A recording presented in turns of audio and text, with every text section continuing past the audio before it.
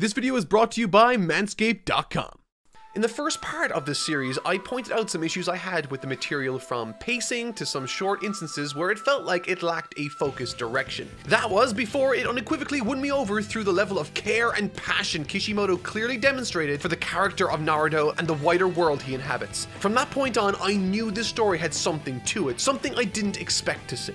And going into this second arc, I was optimistic but concerned that it wouldn't live up to the climax of the previous installment, that I had seen the very best Kishimoto had to offer, and that now it would either be more of the same or experience a slight decline. Little did I know I was about to read an arc that would exceed any and every expectation I've had for this series. So far, Naruto seems to be full of surprises.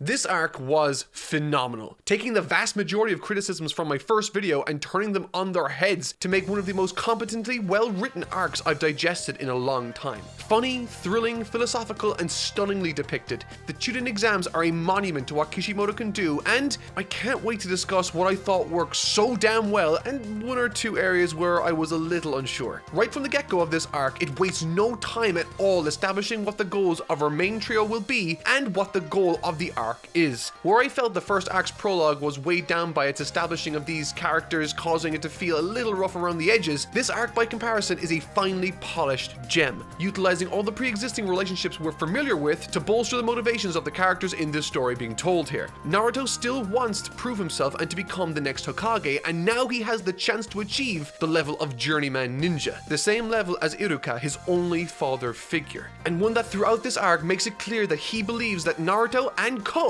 are not ready and confronts Kakashi about this directly. It's cute and it adds more drama going into the exams for us and makes us ask the question, what will these exams be like? Sasuke's motivation is in comparison a lot more simple, or at least it is early on. He's sick of going on meaningless nothing missions that don't push his abilities. From the very beginning, his character has had one express motivation: to avenge his family. And this arc explores that facet of his character in much greater detail than the first did, as he expresses excitement over finally getting a chance to test his abilities against worthy adversaries. The results are some of the most shocking moments in this series so far. However, for me, the best part about these pre-exam build-ups has to be the indication we get of something meaningful finally happening to the character of Sakura. One of the biggest issues I personally found with her character was that, at least compared to the other characters, she didn't really have much depth. She felt less like a character and more like a useful mechanism in the story to create either tension between characters or to insert comedy. And while those attributes are important in a story, they don't make a great character in my mind. And so, the choice to give her plenty of characterization in the lead up to the exams was exactly what I thought she needed. This feeling of being less than, being left out, and not having the belief in herself to press onward, to have the courage to fail. For me, this injection of doubt and conflict in her mind not only made sense given her company and what she has done or not done, but also because it gave her the chance to rally herself right before the application process ended. It helped me build a relationship with her as a character, which was exactly where I thought she was lacking. And now, as this trio marches confidently into an exam many see as far above their current level,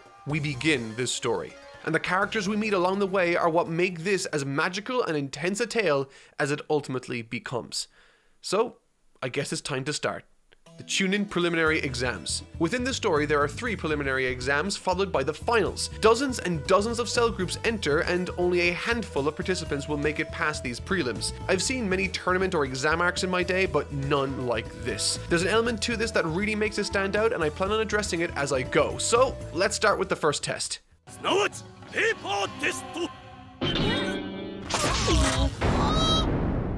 The written exam. As soon as I gathered that the focus of this arc would be an exam where students and future prospects would face each other in what I assumed at the time would be hand-to-hand combat for the chances of promotion, I got extremely excited. I've made it clear in the past that some of my favorite storytelling devices or settings are these which follow a predetermined and easily understood format. Tournaments and exams all offer wonderful moments for characterization to lead the charge, on top of offering numerous wonderful chances to get to know new characters. And given that Kishimoto was a massive fan of Akira Toriyama's Dragon Ball, I wasn't surprised in the slightest that, just like his idol, Kishimoto's second arc too featured a similar format focused on progressing to later rounds. However, what I wasn't anticipating was the creative approach he took.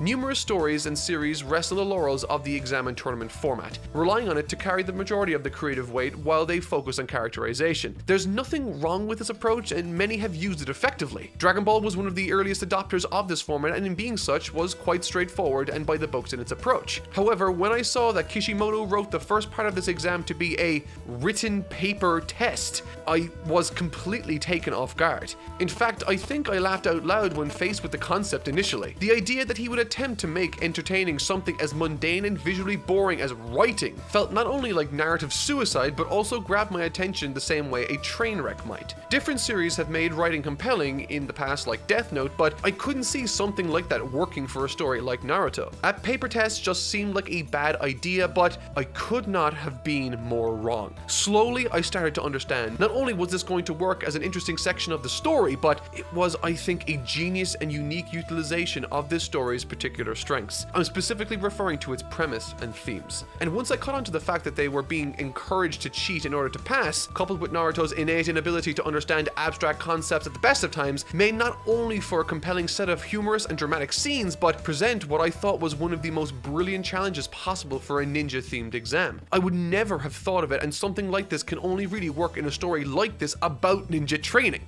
It's so damn good. This exam's format follows in principle a very similar path to that of the old Tenkaichi Budokais from early Dragon Ball, wherein the preliminary matches before the main course set up the rivalries, establish the villains, and our other main characters that will participate later. While at this stage in the early 2000s that particular format was somewhat tired and done, this innovation on those principles in this new setting offered all the same benefits in a new way I've never experienced. In the last video, I never understood the love some people had for the character of Sakura, but with the introduction of these written exams, my opinion on her completely changed. In addition to helping establish new characters like Gaara, Hinata, and Lee, it also made me do a 180 on the character of Sakura with her intelligence on full display, proving to us that she's more intelligent than even Sasuke, carving out her own little niche in the group, ending on a thunderously powerful philosophical note where the examiner does the unthinkable. He presents the class with a dilemma.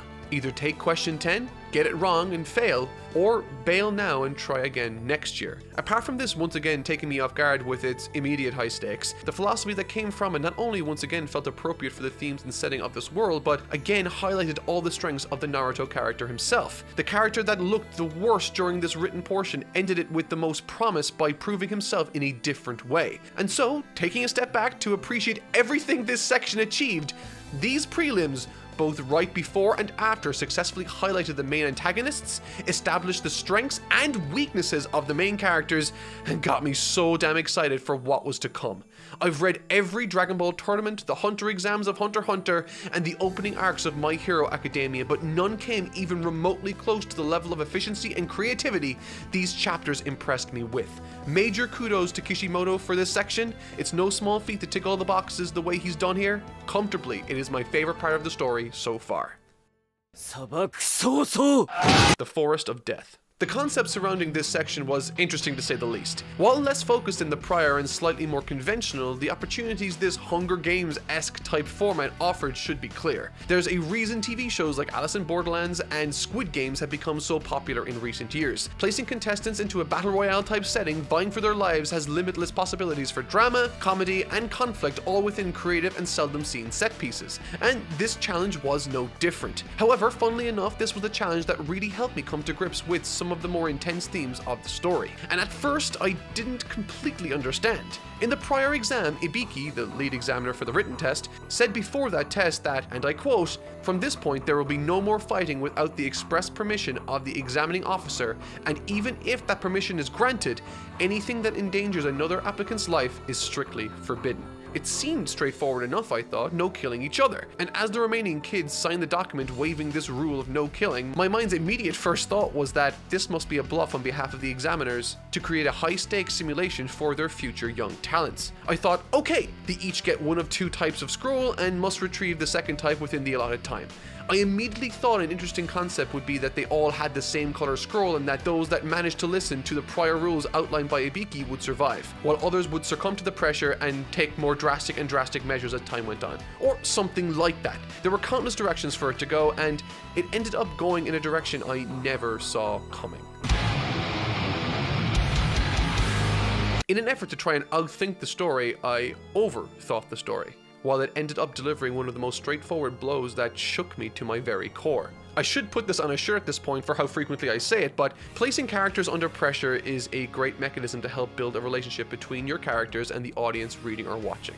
Everything that transpires in moments of high stress and high stakes feels authentic. It can make a bad character feel more evil and a good character feel more righteous. And in these high pressure scenarios, Kishimoto reveals that the person attacking the group of Sakura, Naruto, and Sasuke is a murderer. It's a chilling revelation that suddenly changes the entire vibe of the exam. Someone by the name of Orochimaru has stolen the face of an examinee, killing them in the process. Identity theft is not a joke, Jim. He's someone of tremendous danger and one far above the likes of Naruto and Sasuke in skill. Orochimaru is unlike any of the other characters I've encountered in this series. In the same way Zoro felt when he first tangled with Mihawk back on the Baratie, I felt like this encounter was equally as unexpected and demonstrated an enormous gap in ability between the characters. There's a tremendous amount of emphasis placed on Sasuke as he's the target of Orochimaru due to his lineage, but for me, the highlight of this section has to be Sakura. Once Orochimaru leaves his mark on Sasuke, reveals that he knows more than he's letting on concerning his past, and places Sakura in a situation that actually made me feel so much sympathy for her, I was left a little stunned. Within a single chapter, Kishimoto flipped the script on this entire exam, downing both Naruto and Sasuke, thus placing a tremendous amount of pressure on Sakura. With no one to rely on, exhausted from lack of sleep, and terrified of everything around her for fear of what might happen to Sasuke and Naruto, she stays by their side as vigilant as she can be. It's an incredibly endearing set of scenes that demonstrate her strengths brilliantly. When the cards were down and she needed to protect her friends, she, without hesitation, was willing to place her life on the line for them, even when she knows that she's going to lose.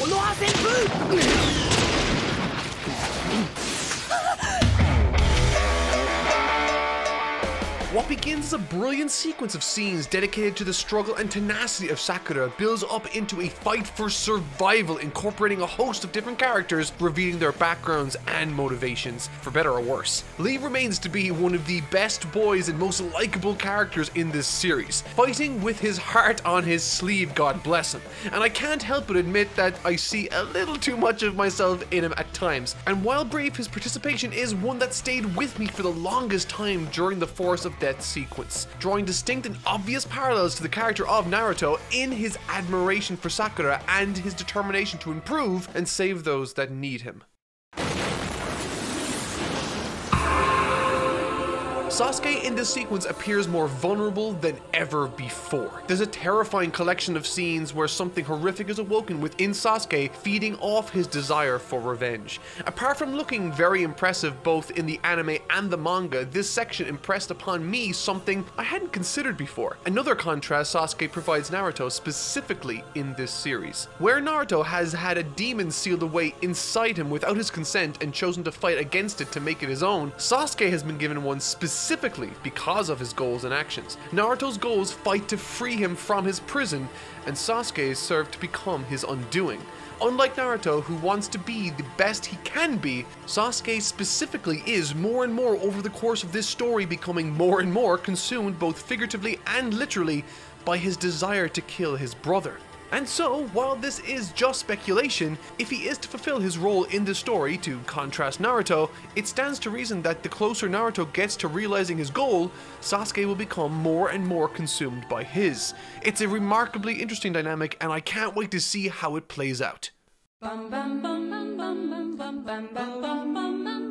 Mr. Sandman. Gaara's characterization is terrifying, and in this scene, he single-handedly crushes my prediction that killing would be off limits. What a messed up exam. Overall, taking into consideration the final segment of these Force of Death Hunger Scroll tag games, the vibe I'm left with is one of hope that leaves me with a chill in my spine. We met and came to know so many wonderful characters in these challenges, saw each and every one of the main trio experience hardship only to rise to the occasion and overcome. Some more so than others, and it helped to establish in a rather mysterious fashion the most intimidating villain of the series. Continuing the trend from the previous written exam, while this one was much longer, it wasn't in any way less creative or action-packed in my opinion. These Chunin exams thus far have been an absolute treat and have given me everything I love from the traditional shonen format. Action, comedy, heart, and even tenderness through Iruka at the end as he welcomes his adoptive kid brother into his own leagues of journeyman ninjas. There's a palpable sense of love between these two characters and a wonderful sense of progression to boot. I loved this section, and overall with this Force of Death sequence, what an adventure. As a quick aside, something I want to keep my eye on is the examiner Anko that encountered Orochimaru and got his sign on her neck. She seems to have gone through the same metamorphosis as Sasuke, so let's see how this progresses with her down the line. Manscaped is taking off. Their new out-of-this-world experience with the Performance Package 4.0 is now available not just in the USA, but also now Canada, the UK, across Europe, Australia, South Africa, and even Singapore. Wherever you are, the right tools for your family jewels are now available. This package comes with a bunch of handy tools for your own package, and first scheduled for liftoff is the new Lawn Mower 4.0 trimmer. You've heard me talk about its skin-safe blades and waterproof build quality, but did you know it also has a built-in LED spotlight to help you navigate the treacherous black hole of Uranus? And that's not all. The bundle now includes their Weed Whacker nose and ear trimmer. This baby packs a whopping 9,000 RPM motor-powered 360 dual blade system, whatever that means, ready to rocket up the dark side of your hole for a pristine trim. You definitely can't forget the Crop Preserver Ball Deodorant and Crop Reviver either. Gotta help your little planet stay nice and fresh as you continue on your adventures. And those adventures can last a lifetime if you enroll in their peak hygiene plan, replenishing your favorite products with direct delivery straight to your door. So if you're ready to abort hairy balls and Buzz Lightyear that Woody with Manscaped, head over to manscaped.com and use coupon code NOTMARK20 to get 20% off, free shipping, and 2 free gifts. Your balls will thank you. Sasuke, 本当はお前、ナルトカードゲームを集めてるだろう。ポケットからはみ出してるぞ。新たなしのぎが続々参戦。ナルトカードゲーム。勝負！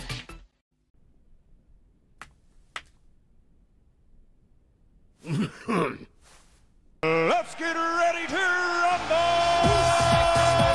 This changes everything I felt about the story of Naruto, and took what was, I thought, a more kid-friendly world and plunged it into a much more dark, screwed up, and politically driven universe, which isn't a bad thing at all. If anything, this creates a nice contrast with the plucky and upbeat persona of Naruto himself. However, it does bring to my attention a few things worth mentioning. Having children hunt and kill each other is kinda screwed up. Even if, for the sake of argument, I were to remove my humanity from the equation and just look at this scenario through the eyes of a cold-blooded utilitarian, it's such a tremendous waste of future potential that could make something of themselves and serve their respective villages one day. I mean, I made the joke earlier about this Force of Death sequence being like the Hunger Games, but at least in that book series, people were selected for that, with only one person who volunteered to be the standout of the games themselves. There's a tragic nature to these events that paint shinobi as tools of destruction, conflict, and nothing more. Pawns for political gain. In my previous video, I didn't touch on it very much, but the relationship between Haku and Zabuza is very much in keeping with this notion. Haku viewed himself as a weapon to be used for the betterment of the only person who cared for him, and Zabuza too felt that way as a ninja, broadly speaking. It's tragic, it's horrific, and to hear the Hokage of all people speak so frankly about what they are fighting for, while interesting, is really unsettling in a lot of ways. Effectively speaking confidently and candidly to the remaining successful and talented contestants about how disposable they are.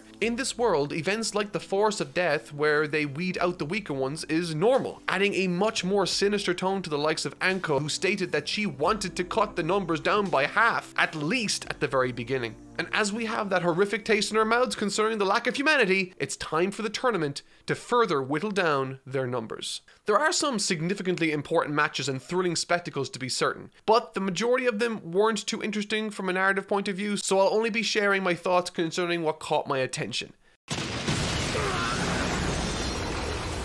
Sasuke versus Yoroi. While short, I thought this fight between Sasuke and Yoroi did everything it needed to with the little it was given.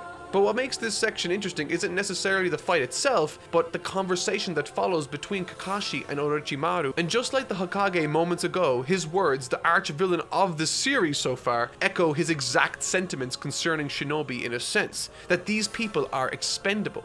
And we're reminded of this towards the end of Yoroi's fight with Sasuke as he fights his curse, and once again in Shino vs Zaku, a scene so powerfully punctuated by Orochimaru's one-time lackey getting his arms literally destroyed from the inside out. It's horrific and made all the worse as we're given a fleeting glimpse into the world of this young man's history with Orochimaru seconds before. This story has gone from strength to strength when it comes to its implementation of themes and pacing, and while melancholic, this scene is no different.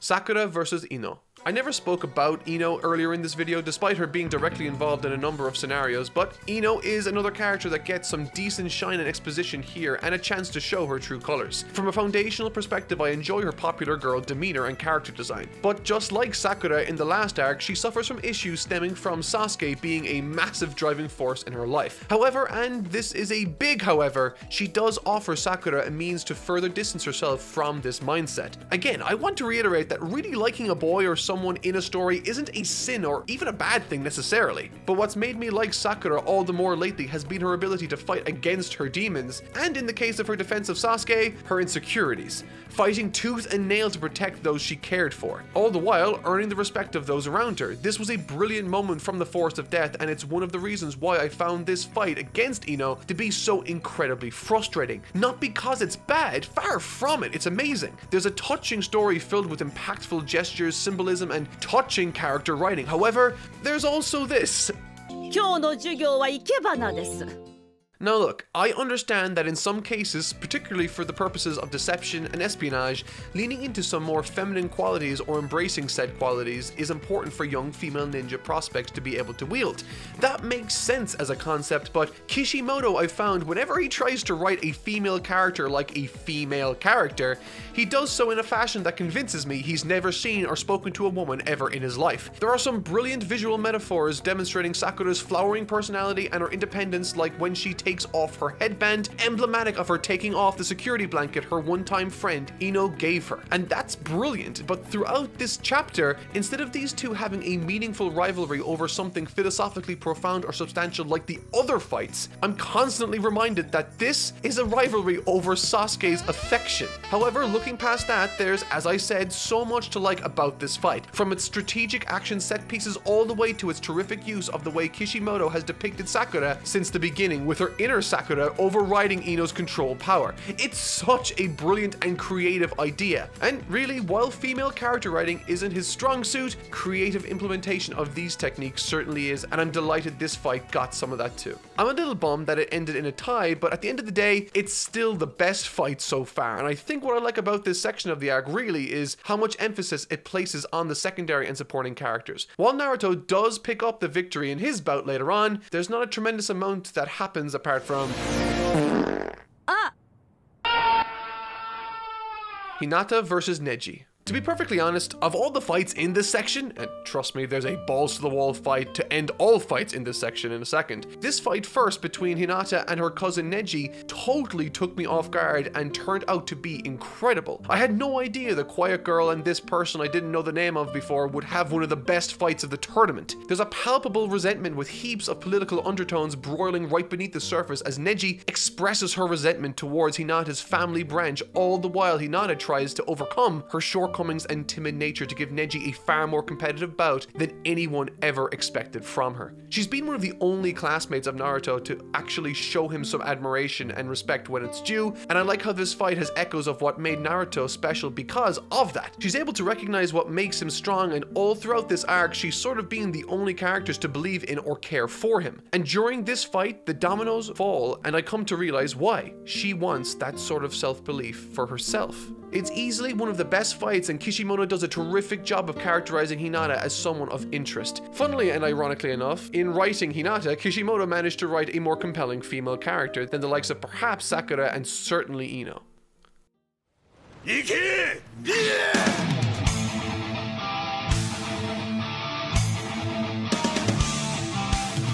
Gaara versus Rock Lee.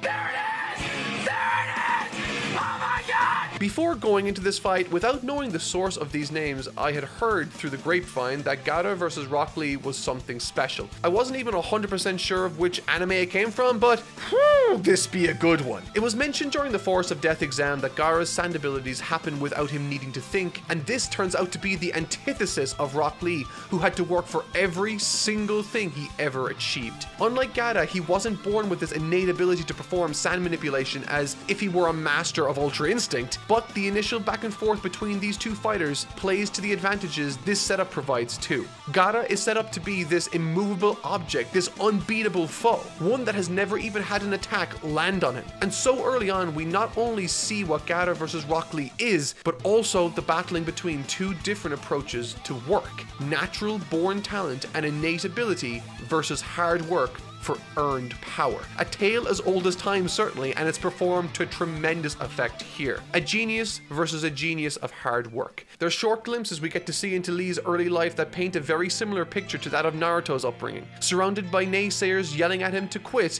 reprimanding him for his failings, and insulting him for his lack of natural ability. When his master Guy walked up to him and called him a genius of hard work, I actually teared up a little bit. It's such a moving sentiment that really captures the essence of this character. And in this fight, Rock Lee just goes full-blown fucking Kaioken. This is the coolest shit ever.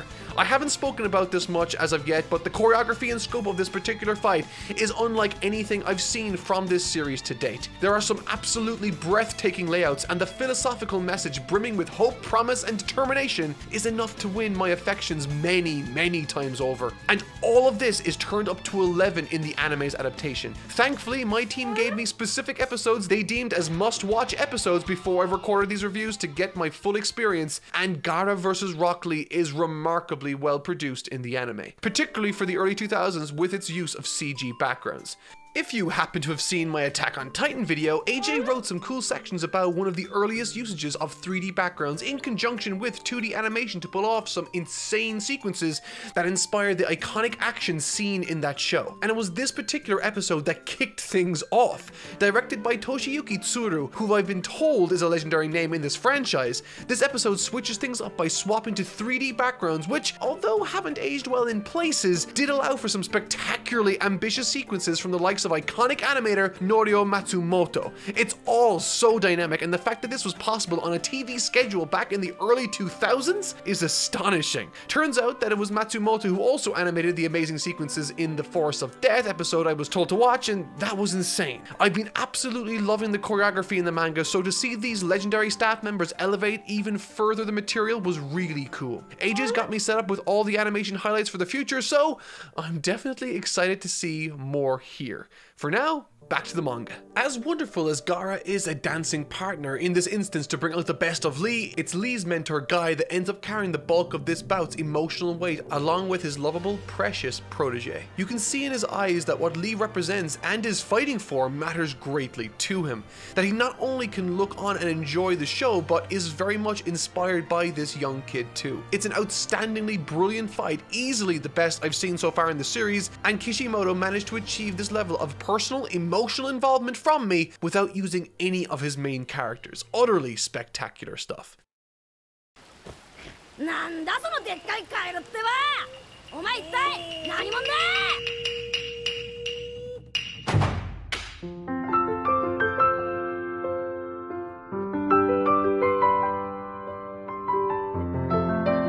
This section of the story is largely set up with it primarily providing us with the chance to catch up with the plot lines concerning Orochimaru's plan to steal away Sasuke, the history of the 4th Hokage, and the various finalists preparing in their own ways for their respective upcoming final bouts in the Chunin exams. This is all fun and enjoyable, but it's rather standard. However, while reading through this section, I did find something worth perhaps remarking upon. A large portion of this waiting phase is spent following Naruto's preparation to fight in these final matches. In these, he trains with a flamboyant mentor called Jiraiya, who can summon a giant frog. It's humorous at times despite the fan service. However, what's interesting about this is what it made me notice. I've mentioned this before, but Akira Toriyama's Dr. Slump and Dragon Ball were massive influences on Kishimoto and Naruto by extension, and nowhere was this more obvious to me than with this specific scene.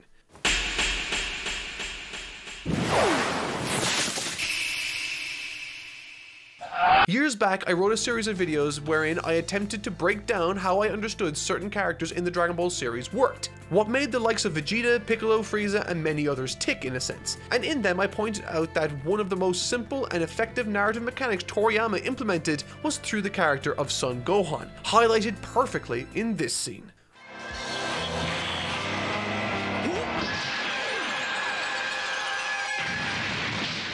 We're all familiar with Gohan's hidden reserves of strength only brought forth through danger, and it looks as though in his admiration of Dragon Ball he created in Naruto a character with the determination of Goku but with the mechanics of Son Gohan. Couple that with his color scheme, Toad Hermit Mentor, and it's not hard to see the similarities with that of Akira Toriyama's early material. But where this scene and Naruto himself deviates as a character comes moments after he's thrown. In the case of Gohan, his inner power was ill-defined and left to occupy our minds as pure speculation. It never came from anywhere other than him. Ironically, he has more of a claim to a chosen one type power than Naruto does in this way. In Naruto's case, Kishimoto decided to depict a scene inside Naruto's mind, where he confronts his literal inner demon directly. I thought this was a really cool idea and one I didn't think would happen. It's brief, but even so, it's full of character. Naruto doing what he does best when he's caught off guard, act tough, resulting in the intimidating beast trapped within to acquiesce and lend Naruto the necessary chakra to save his own and by extension the Fox Spirit's life. It's definitely one of the most interesting developments for the Naruto character thus far, and I was extremely excited to see where this one went. こいつに個人的な恨みでもあんのか? そんなものはない。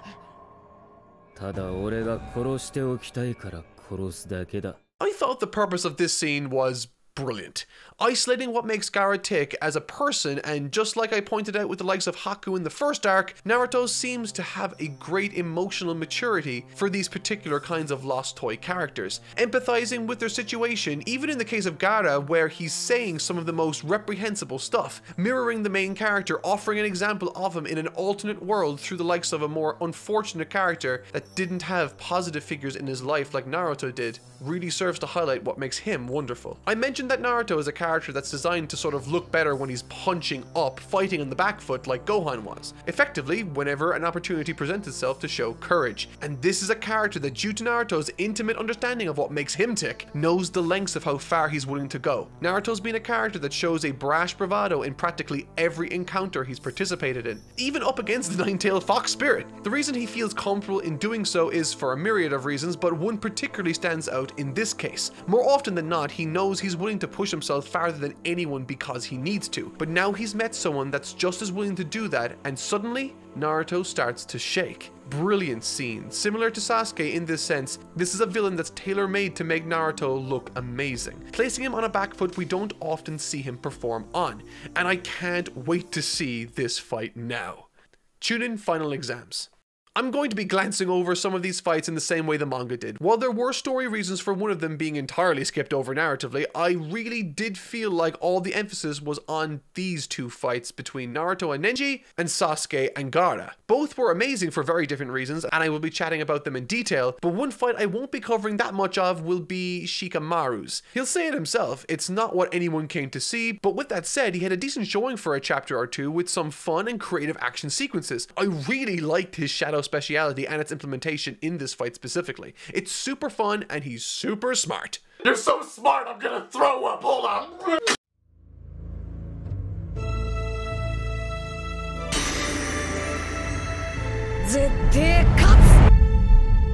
Naruto versus Neji. The climax of this fight shows firsthand to Neji, someone that believes someone's fate is determined at birth, that you can change your fate. All of Naruto's life he was told that he would be nothing special, that even if he did have potential, he was a cursed child burdened with a fox spirit. And right now, in this fight, Naruto uses this as a strength. I loved watching this fight, and honestly, it might be the best Naruto fight thus far that I've seen. Kishimoto has done a terrific job of providing this young kid with a host of interesting adversaries to fight and bring out the very best in him. I've mentioned already why Gaara is a powerful foil to Naruto, as he shares a similar background but went a different direction in his life. But Neji, on the other hand, instead of having a similar upbringing, channels a philosophy that runs counter to Naruto's. Obsessed with and convinced that everyone's fate is predetermined, that they are all hamsters running on wheels against a tide that none of them could possibly overcome or overturn. The exact opposite of Naruto's mindset. And showing this orphan child channel everything in his power to grab the victory was powerfully cathartic, with him effectively using all of his weak points and insecurities as strengths against his opponent. And by the way, when Naruto erupts from the floor with that massive uppercut to take out the pompous Neji, I actually punched my fist to the sky and shouted, "Yes!" It's a brilliant fight, and for the first time, this one-time loner receives the adulation of his peers. Once mocked for who he was, the determination he's shown in the face of adversity has delivered him the stage that he deserves. A victor's welcome. The message of this fight being, believing in possibilities can give you the power to change your destiny. What an empowering and uplifting philosophy. Sasuke versus Gaara. Something I've noticed in this manga, particularly this week after I had to read like 9 volumes of them, is that there aren't really that many full-page spreads. Kishimoto's paneling doesn't feel cluttered, but he doesn't often go all out with a full-page spread too often, and that can be a strength. As seen in this fight here, he really goes out to make this feel like the spectacle it deserves to be. Ever since the 1-month training began, Sasuke has had a question mark hanging over his head. After what he went through in the Forest of Death and the qualifiers immediately thereafter, when he eventually shows up for this final showdown with Gaara, we learn that he's been training with Kakashi, and the way the two of them are revealed on the page has a terrific sense of occasion thanks to Kishimoto's framing. The fight, in addition to that, gets a tremendous amount of shine too, and for all intents and purposes, this is Sasuke's highlight reel, with the very creepiest from Gaara making itself known to us as he slowly starts to lose his mind. I don't think it's an understatement to say that this is an incredibly important fight, and just as Sasuke whips out what looks like to be his big finishing move, the arc takes a turn for the worst.